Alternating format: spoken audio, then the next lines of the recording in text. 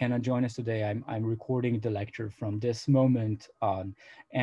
So today's topic, as I've explained earlier, would be to understand, but also hopefully problematize the very notion of forerunners of Zionism or precursors of Zionism. One of the questions that automatically a term like forerunner raises for a historian is whether we actually can see the genesis of Jewish nationalist ideas before we have an organization, before we have institutions, and even before the term Zionism itself was coined, because actually the word Zionism, Zionismus in German, has a very clear date of birth. It's the last decade of the 19th century. So it automatically would raise a question to what extent one can talk, if at all, about someone we will see maybe in retrospect as advocating or promoting ideas that might seem Zionist to us, if he, and usually, unfortunately, these are male authors, he was operating in a surrounding and in a time in which the term Zionism was not yet included. Moreover, as you can see, that's hinted in the subtitle of today's session, any discussion about those so-called forerunners of Zionism brings to the forefront of our discussion a bigger question about the tendencies, and if you'd like, some would argue tension, between a very theological baggage that these thinkers are bringing into the discussion, or maybe perhaps the essence, quote unquote, of Zionism is exactly some sort of a secular revolution that tries to cut itself away from older forms of Jewish thinking.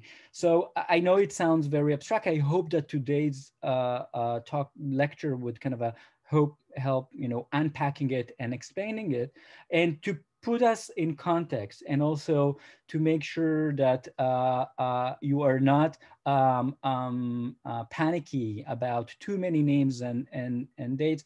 I would remind you that today's lecture, like all the lectures, is followed by these handouts. And I'm not necessarily asking you to memorize names and dates. These, when I'm offering this larger chronology, it's simply to allow us to situate ourselves in a chronology that is related to the bigger questions that I already offered in our previous discussions about where to locate the rise of Jewish nationalism vis-a-vis other forms of nationalism emerging in Europe. So if the previous lecture highlighted questions about Jewish history and how in Jewish history enlightenment and assimilation played out, and if you'd like, set the stage for Zionism. Now, if we're looking at Zionism vis-a-vis other European nationalist movements, you will see that Zionism as an organization and as a movement that has its own organs is a very much a latecomer in historical terms. These chronologies of nationalism, or of course, vary and change according to the criteria the historian is using in order to define nationalism. So there's a big debate whether the American War of Independence in mythical years like 1776, do they just symbolize a revolt against Britain, or actually a rise of a new nation in the US? But most would argue that, for instance, the French Revolution and of course the Napoleonic Wars that followed it already opened, if you like, the genie of nationalism.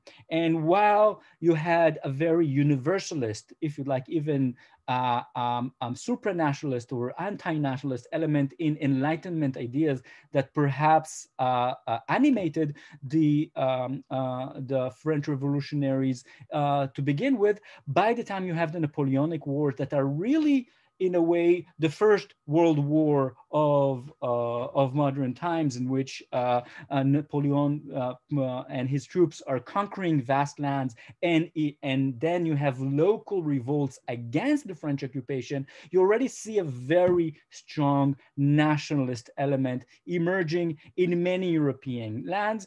In southern, what we would call today Latin America, you will see Simon Bolivar operating and using this combination of European Enlightenment ideas and national liberation ideas coupled together. And maybe one of the most romantic and well-known events is the Greek War of Independence. Anyone who studies British English literature, for instance, and is familiar with the figure of Lord Byron, the famous romantic poet that volunteered and joined the Greeks in their war of independence against the Ottoman Turks. They saw the modern Greeks as following the footsteps of the ancient Greeks, and even died there, and then which added much to his myth, would be familiar with that kind of a combination of romanticism and nationalism.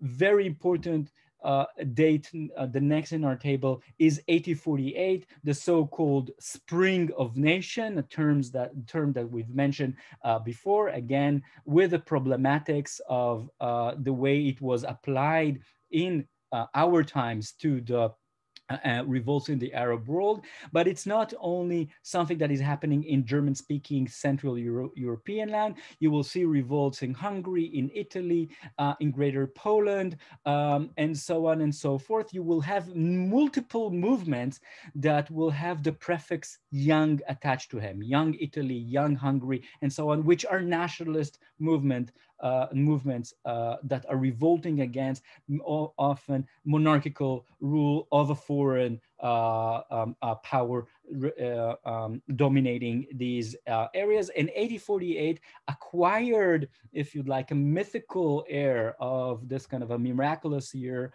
of pan-European revolts. And this is why this term Spring of Nations captured in the imagination and survived to this day to many respects. And one of the thinkers we will discuss today, at least, Moses Hess, very much looked with admiration at this historical moment, not only in Germany, where he came from, but also he was looking at Italy, at the thinkers of the Italian nationalist movement, Mazzini and others. And this is it's encapsulated in the title of his book, Rome and Jerusalem.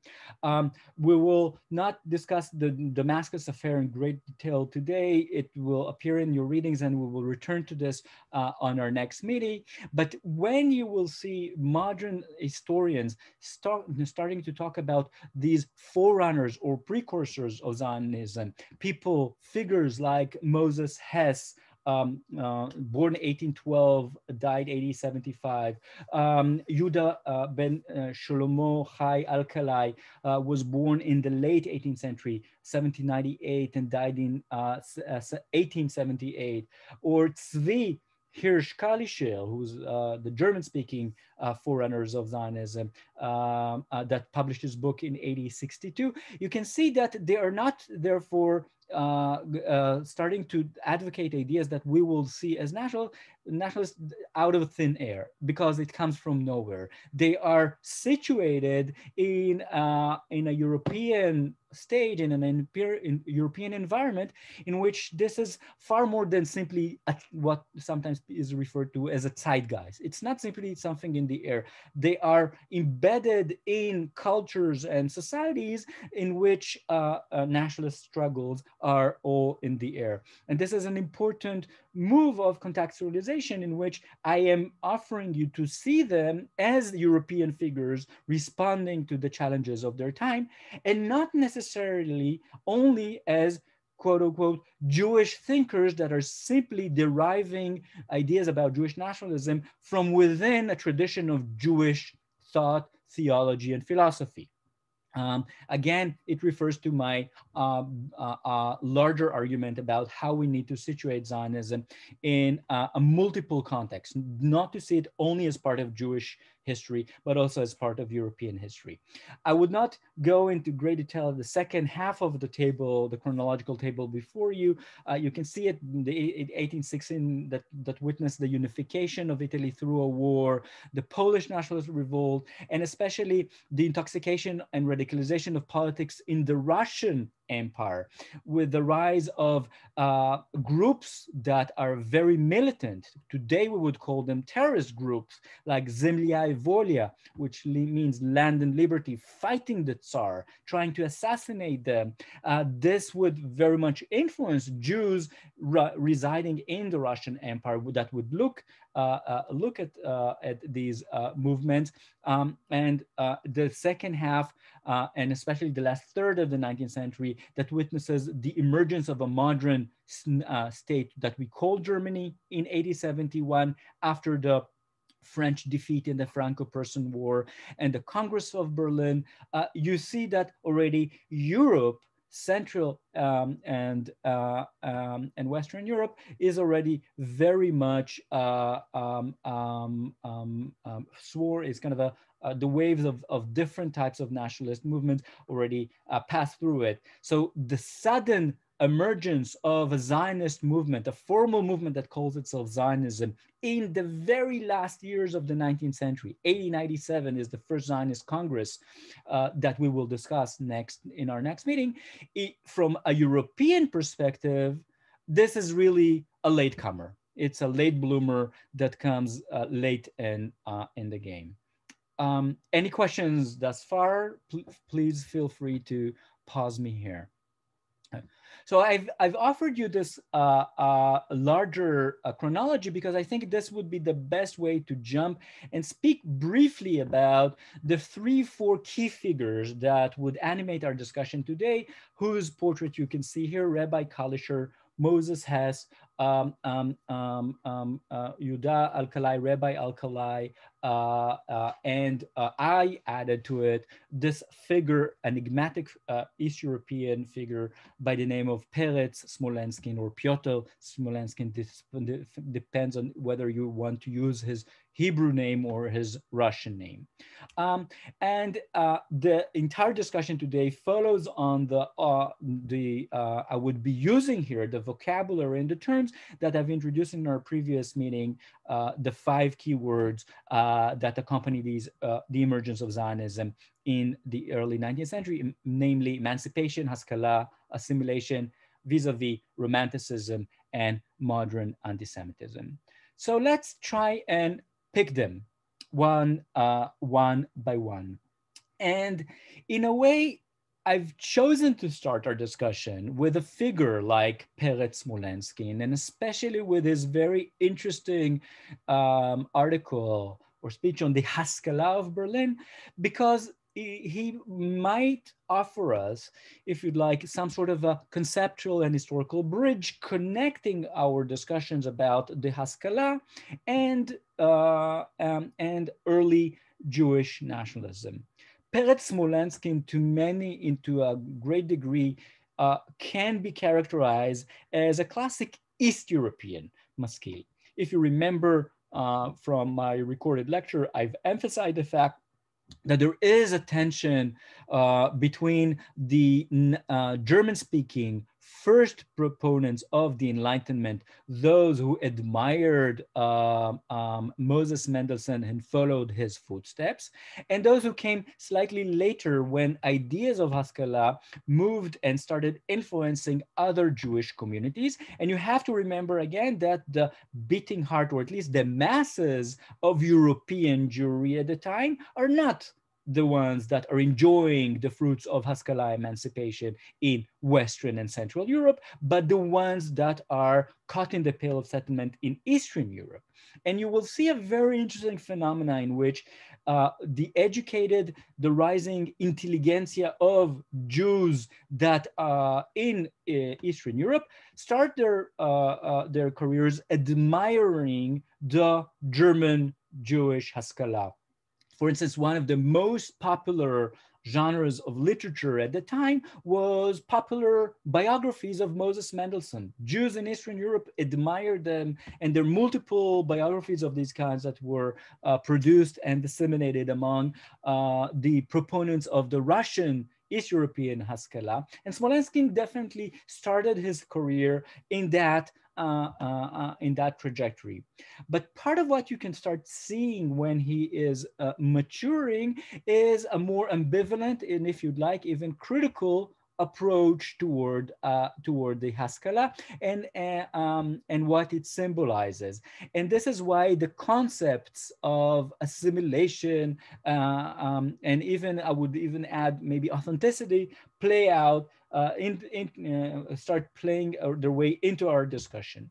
Because if Haskalah in the early phases was seen predominantly in positive light, something that would help to modernize the Jews, something that would help them to better integrate in the hosting European society, suddenly you will see another streak of ideas emerging in their thinking and in Smolenskin's thinking, in which suddenly the type of Haskalah you find in Berlin, the West European, Central European Haskalah, is actually something we need to avoid, not to follow into this trap.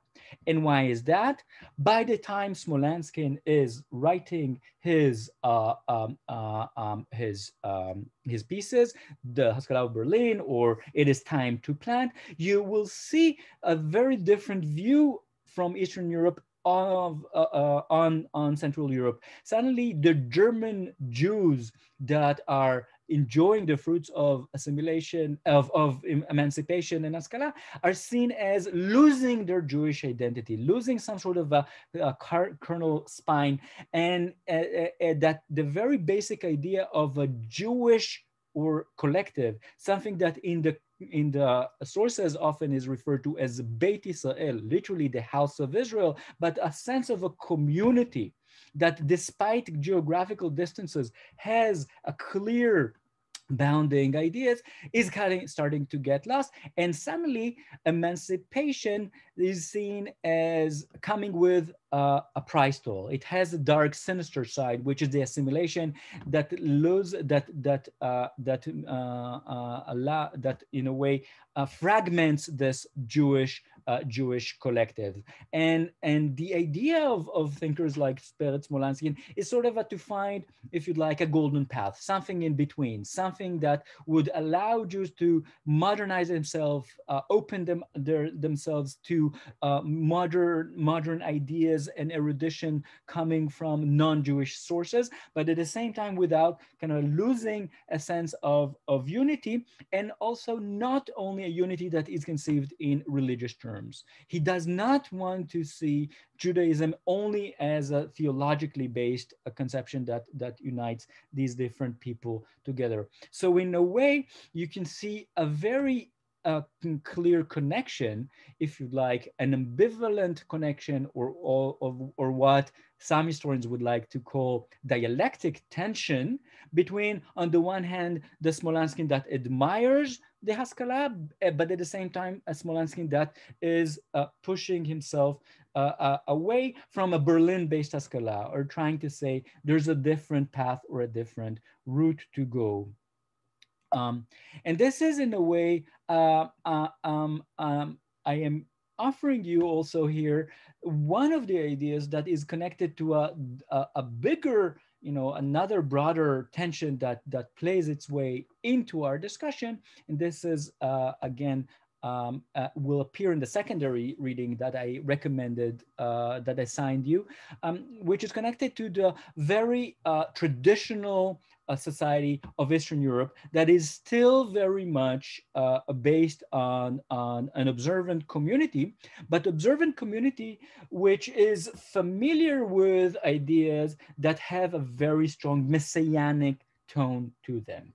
And in a way, part of what you see here is also the problem of, or the challenge of any type of Jewish nationalism to emerge in a very religious Jewish background, has to do with something that again, I need to open here quick brackets, has to do with a classic, if you'd like, Jewish Orthodox approaches toward type ideas of redemption, and to kind of try and capture this basic paradox. I would define it as in the following way. If you'd like, in Orthodox Judaism or in the Orthodox Jewish tradition, there is a very strong an argument about affirmation of the exile, and a tendency that is very much based on longer patterns of Jewish history to avoid falling too quickly into the trap of any desire to see Messiah coming in your own time. In the terms of Jewish theology, those who are imagining the return to Zion, that's of course part of the Jewish prayer that for ages, but to pursue actively and start doing things in your own life in order to help bring this end into fruition in your own life, can be encountered with a very stern religious theological objection that one should not intervene in some sort of a divine plan, and when the Lord Almighty will decide to bring the Jews back to the land of Zion, he will do so, but humans are not there to intervene and change a divine plan. I am simplifying a thesis that is explained in much greater detail and much better nuance by Aviezer Ravitsky in his book on Messianism, Zionism, and Jewish religious radicalism. Now, why am I mentioning this? Because part of what you see suddenly emerging in the late 19th century is also a new way of thinking about Messianism in the Jewish theological realm. And Ravitsky reconstruct this as the orthodoxies divergent positions toward early ideas of return to Zion, which range from radical condemnation to any type of talk about this. So if you'd like, the ultra-Orthodox group that is called Neturei Karta exemplifies this opinion on the one hand, and sometimes an ability to think about redemption in a new way and start saying humans do need to start actively following, prepare the ground to this kind of a messianic return to the land of Zion. And in a way, I'm mentioning it because these type of tensions are not tensions within Zionism. These are tensions within modern Jewish orthodoxy that animate the Jewish Orthodox, ultra-Orthodox world to this day. I've mentioned last time, and I will reiterate it again, ultra-Orthodoxy, despite its name, is actually a very modern phenomena.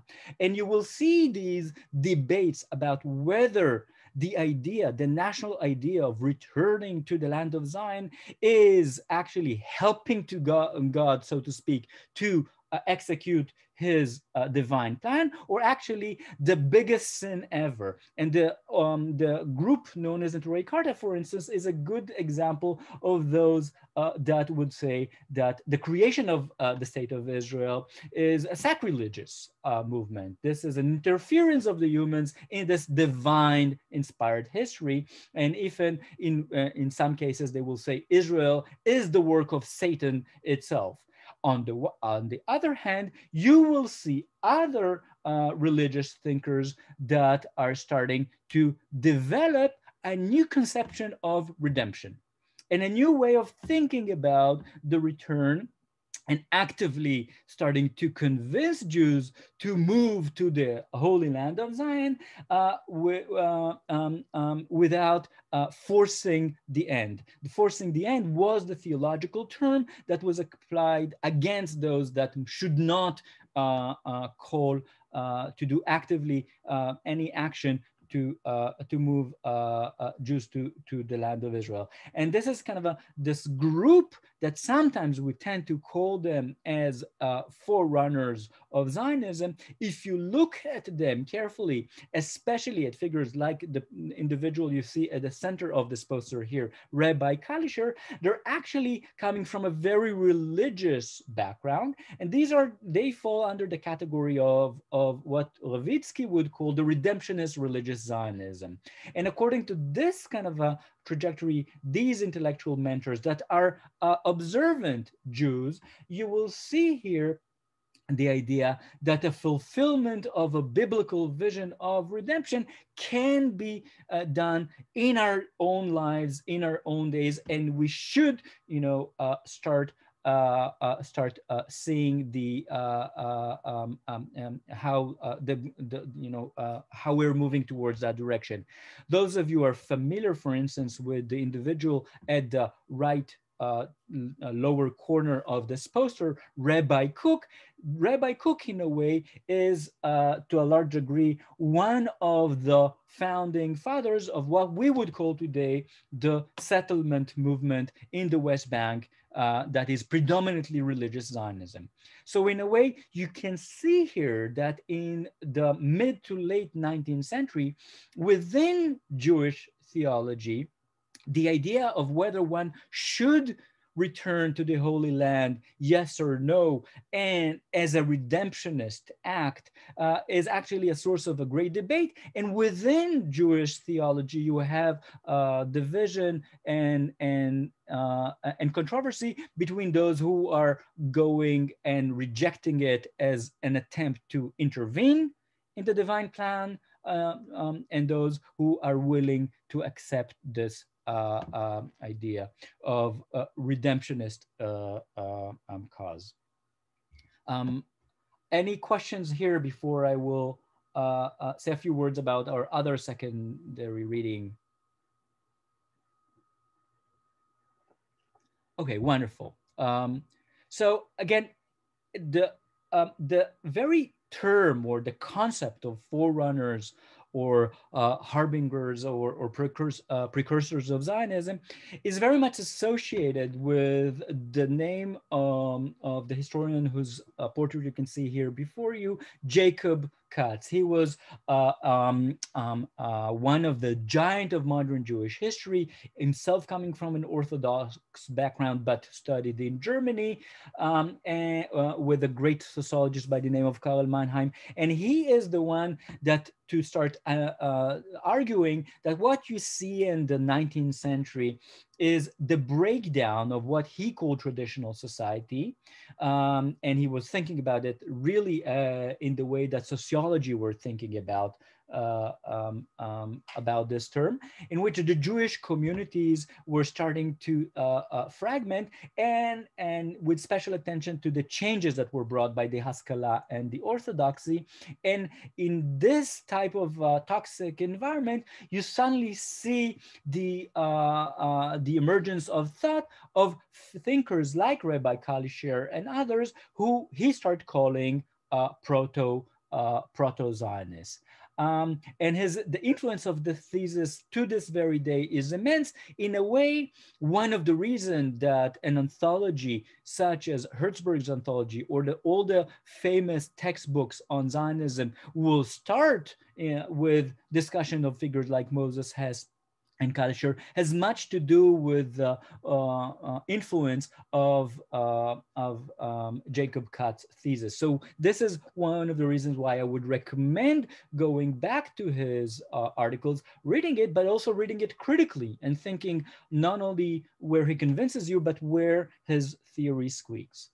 So what I would like to do now is to say a few words briefly about each one of those three key individuals that Jacob Katz highlighted and saw as forerunners of Zionism, and to situate each in time and place, as good and careful historians should.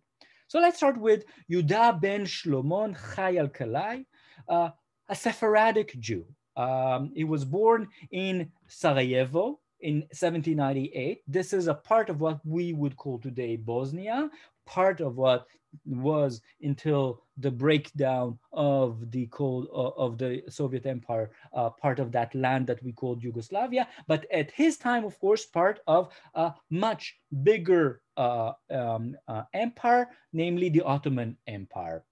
But those situated in Europe, it's the Balkans, and so on. Now, I mentioned the fact that he is a resident or in the Ottoman Empire, because it also means something that might sound banal, might sound trivial, but is important in the context of our discussion. Palestine, the land of the Holy Land, is accessible for him. It doesn't need to cross borders. He's traveling within the same Ottoman Empire if he wants to move to Jerusalem, as indeed he did. He moved to Jerusalem as a child. He studied in Jerusalem, which also belonged to the Ottoman Turkish Empire at the time, of course, under different rabbis, and came under the influence of Kabbalah, which is the Jewish mysticist theological study. Now, when Yehuda Alkalai is traveling to Palestine, what on earth can he find? Of course, he doesn't have there the Jewish Zionist colonies that would emerge there only after his death, when in the influence of the Zionist movement. He will see Jewish communities that are predominantly religious communities, and these Jewish communities reside in what was called at the time the four holy cities. What are these four holy cities? You can see this symbolic map in front of you: Jerusalem, Tiberias, Safad, and Hebron. And in 1825, when Rabbi Alkalai becomes a reader and a teacher of Sephardic community of Semlin, and a rabbi for later years, he is actually connecting to the areas of today, very close to today's Belgrade, ideas that he was exposed to in the Holy Land when studying in Jerusalem and meeting the Kabbalist of Tzafat. In 1852, suddenly Alkalai decides that we need to go beyond simply studying Jewish mysticism. He establishes the Society of the Settlement of Eretz Israel. This was the name he was using, of course, in London. And in 1871, he visited Jerusalem once again and established another short-lived colonization society. Again, these are his terms. When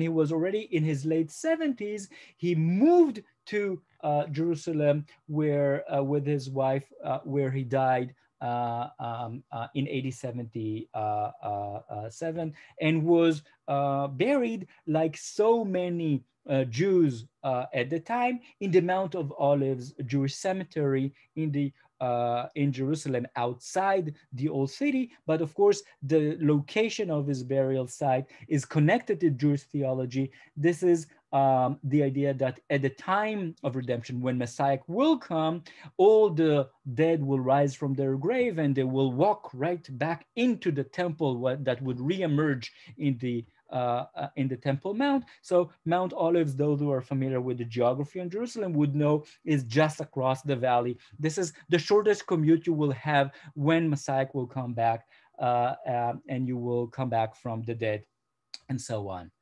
But apart from his actions and activities, it's not that the societies that he established were a huge success. They, of course, dwarf in comparison to what would happen when Herzl will establish an organization. Part of what is interesting in thinkers like Alkalai is the type of ideas and terms he is using. And to understand how he thinks of return to the Holy Land and what he means by redemption, we must first understand that he is working within a framework of Jewish theology and uses a language that has one important key concept, namely teshuvah, tshuva. This is, those of you who are coming from a Jewish background probably heard the term. Tshuva literally means, in colloquial Hebrew today, simply answer, but actually tshuva has a very deep theological origin. And the term tshuva in Hebrew is refers to both return in the literal sense, I am going back to a source, but also can be understood as repentance. And in other words, the idea of repentance in Jewish thought is a return to a path of righteousness. Therefore, if someone is becoming, suddenly is growing up in a secular or non-observant background, but suddenly he decides on to take upon himself the rules and the right and becomes a yeshiva bucher, and we will call him someone who is returning in teshuva. He's returning, repenting back there. This is a Baal tshuva in Jewish theological terms. But Alkalai is playing as a thinker, the theological thinker, he's playing on the dual meaning of the term tshuva. And he sees the return both as a return to the path of righteousness and literally as a return to the Holy Land and to the promised land of Zion. And if you don't believe me, read carefully the one of the sources I've assigned you to read, The Third Redemption by Rabbi Alkalai. We'll read only a very short excerpt from it that demonstrates this idea. So I quote from Alkalai's text. There are two kinds of return, individual and collective. Individual return means that each man should turn away from his evil personal ways and repent. The way of such repentance has been prescribed to devotional books of our religious tradition. This kind of repentance is called individual because it is relative to the particular needs of each man. Collective return means that all Israel should return to the land, which is the inheritance of our fathers, to receive the divine command and to accept the yoke of heaven. This collective return was foretold by the prophets. Even though we are unworthy, heaven will help us for the sake of our holy ancestors. Undoubtedly, other great wishes to gather our exiles from the four corners of earth to become one bond. We are, alas, so scattered and divided today because each Jewish community speaks a different language and different customs. These divisions are an obstacle to the redemption. End of quote. And again, you can read the full text in your anthology. So part of what you will see here is actually a theological redefinition of the idea of redemption or tshuva. Return to Zion, despite, as you can see here, we're not worthy, we're imperfect, we're sinners, is possible and permissible, says Rabbi Alkalai, because that will be the path to return, a collective religious revival. And of course, the redemption in the Messianic times is also described as a type of a national redemption. The Jews that are scattered or four corners of the world will regather again, and the things that divide them, different languages, different customs, if you'd like, even different clothes and diets, will disappear as they will become once again one bond. So you will see here a very complicated connection between new ways of thinking in theological terms. These are new types of Jewish theology and the nationalist ideas. Now, if you compare and contrast him to Rabbi Kalischer's Drishat Shalom, you see some similarities, but also some differences. So let's do the same exercise we've done earlier. Again, I always encourage you, whenever you encounter a name or a text, ask yourself the WH question: where, when, what, why? So in the case of Kalischer and his famous text, Derishat Zion, we know the answers very quickly. It was published in 1862 in the city of Frankfurt on the Oder, but it was published, as you can see carefully, if you can read the German in the slide here, by an organization that is called already the Palestine Settlement Society, which was founded 2 years earlier.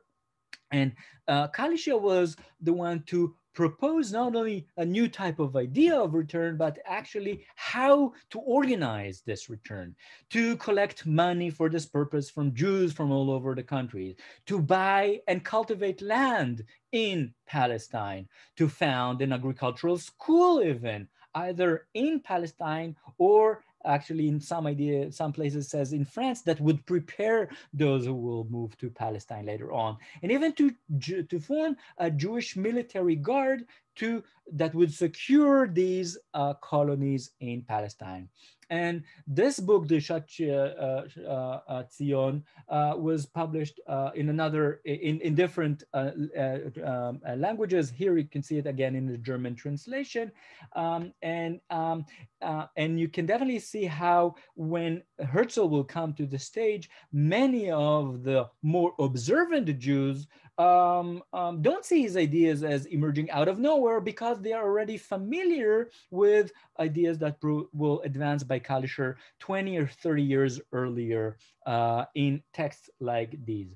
Now, theologically, Kalischer is coming from a slightly different background than Alkalai that we discussed earlier. If Alkalai was a Sephardi Jew, here we have Ashkenazi Jew, and if Alkalai was very much influenced by mysticism and the ideas of Jewish theology in the Ottoman lands, including in Palestine at the time, this is a thinker that is already rubbing shoulders with the thinkers of Reform Judaism, but also sometimes fighting against them and so on. And the location of these thinkers is not simply a technical fact that you need to remember. It is part of understanding where their ideas are emerging from. Because Kalischer is born in a classic buffer area. He is coming from Posen, which is a very interesting city that is situated exactly at the meeting point of German nationalists and Polish nationalists. This is a region that was inhabited for generation by majority of Polish-speaking majority, but there were also substantial Jewish minorities and German minorities. And you would not be surprised to hear, therefore, that in an age of rising nationalist sentiments, this will be an area of conflict and division. Almost all the Poles, for instance, in the area that Kalischer was residing were Roman Catholics. The German-speaking were predominantly Protestants. And you have here one of those areas that were often described as an impossible area of Kulturkampf. That was a German term for a cultural war. The nationalist rivalry already added only another layer of animosity to what was already a linguistic, cultural, and religious tension between these minorities, and the Jews play their way into these divide. And it comes and it rises, especially when Prussia becomes a stronger power in the region, and that intensifies anti-Polish sentiment and also uses its policies from 1830s onwards to alienate the the Polish nationality. So if you'd like, you have here a German-speaking Ashkenazi Jew that is sitting exactly at the theater watching how a rivalry between Polish Roman Catholics and German speaking Protestants are fighting over this area. And this leads to very dramatic clashes. We won't go into detail about it, but you can see them, and anyone who will study either German nationalism or Polish history will study about these events in detail. These are the events in which you suddenly see also the use of the modern nationalist flags, such as here you can see the German tree-colored flag, and this is very part of the dramatic events of 1848 that in Polish history we'll call them the fight, the uprising, the Poznan uprising. This is the biggest uprising during the 1848 war, in which not that the Germans are crying out for freedom, but the Polish nobility is fighting and trying to secede and push away the Prussian German-speaking authorities. So here you see Kalischer looking at all of these firsthand and influenced by them. So this is why you can see him emerging from a different society. So I would not go into great detail into the Rishat Zion, but when you're reading this text, please take these type of facts into consideration, and it sheds light on the way he has this unflagging effort to advance the idea of Jewish return. To conclude, we'll move to our third forerunner of Zionism, a very interesting figure and a very different type of figure, which is Moses Hess. As I've mentioned in my opening lines, the very name, the very title of his famous book, Rome and Jerusalem, already gives you more than a hint as to what was the model he had in mind. He was a German-speaking Jew, but he was highly influenced and admired the Italian Risorgimento. What is Risorgimento? That's the Italian term for resurgence or revival, in which you see not only a fight against Austrian domination and an attempt to unite the Italian boot under one rule and to push away the French from some parts of northern Italy, to push away the Austrians from other parts, and unite the entire Italy into one figure, but also a movement that was very rich with intellectuals, such as Giuseppe Mazzini, and so much of his writings is actually, if you'd like, an homage to Mazzini, the father of Young Italy. And Young Italy is actually the background or the subtext of so much of Moses Hess's ideas. It's if our two earlier figures are emerging from a Jewish theological background, between the lines of Moses Hess's chapters, you can almost hear Giuseppe Mazzini's ideas, and especially the way he thought about the idea of uniting Italy as, in the words of Mazzini, a brotherhood of Italians who believe in, look at the language, listen to the language as a very classic sort of Enlightenment language. They believe in law of progress and duty. They are convinced that Italy is destined to become one nation. And the project here is a project of pushing the Italians not only from servitude to freedom, but that the fight for liberation is also an attempt to modernize the nation. And this modernization is seen in the writings of figures like Mazzini and others as something that has at least three vital elements. There's a drive to regenerate it. So there's a paradoxical view of progress versus antiquity. You see modern Italy as regeneration of an older type of Italian spirit or mentality, but not simply as a return. So regeneration, unlike cyclical views of history, is not simply return to the antiquity. And it forges, secondly, a sense of collective mission and national destiny. And of course, the third vital component is a sense of a national authenticity. So there's something clear about Italianness that is coming out and is expressed here. Now, one of the reasons Moses Hess is so fascinating and so complicated has to do with the fact that he, unlike our two other forerunners of Zionism that I've mentioned earlier, not only coming from a non-observant background and from a German quasi-assimilated background, he even plays a very key role in the history of Marxism. He's actually a socialist thinker that is very much influenced by socialist ideas. More than that, he rubs shoulders with no other than the big rabbi, by which I mean Karl Marx himself.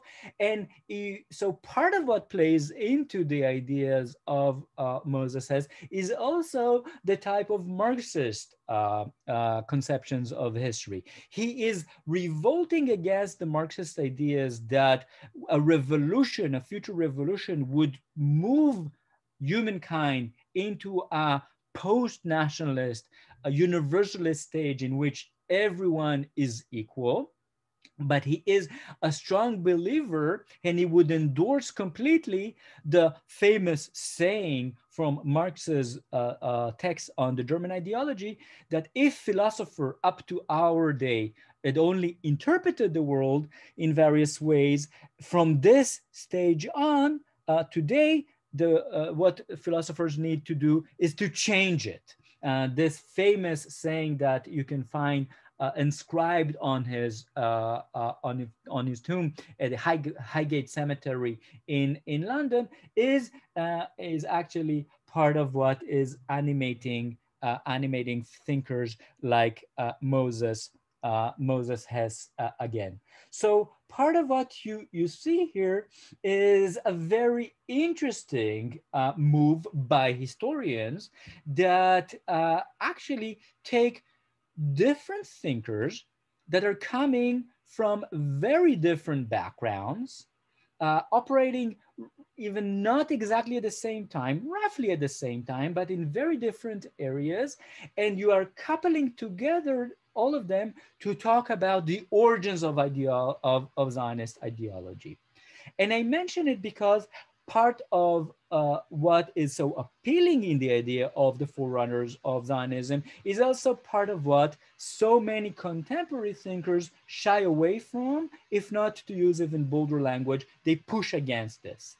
Because the very construction here, forces people that have a very different background and a very different set of ideas, it reads onto them, project backwards, some sort of as a sense that they are all working towards a future Zionist ideology that we impose on them that is a bit anachronistic. So in a way, part of what you will see if you will read History of Zionism and will compare older new literature on the subject is that older literature tried to see Zionism predominantly as the study of ideology. And when you're studying ideology, you are looking at these forerunners that are heralds of a new age in which you will find the genesis of these ideas. And the newer literature tends to be more careful, and it pushes against the tendency of the older literature to create what is called mythologies. You are searching a doctrine, some sort of a Zionist doctrine, so eagerly that you enforce it on earlier thinkers that not necessarily had these ideas. Not anyone that thought about return to Zion is automatically preparing the stage for Herzl and the Zionist movement. So I'm not answering this question, but I definitely would like to put it and propose it here for you to see both the how the idea of forerunners of Zionism can help us, but also why it is slightly problematic. It can easily collapse into a very anachronistic reading of history in which you force the idea of Zionism or proto-Zionism on thinkers that not necessarily had these type of ideas in mind. So, by this I end the formal part of today's lecture, and I will open up the room for discussion now.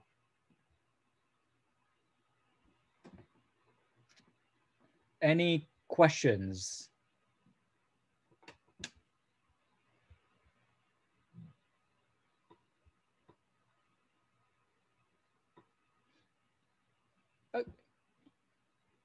So what I would like you to do in when reading the excerpts I've assigned you is to ask yourself exactly to what extent the very concept, the very idea that we take a thinker that was operating in a time and a place where Zionism was still definitely not an organization, but even the concept was not existing, to what extent it helps us to understand his ideas by calling him proto-Zionist, and to what extent we are shoving ideas up, to his, onto him forcefully, and it's not a very convincing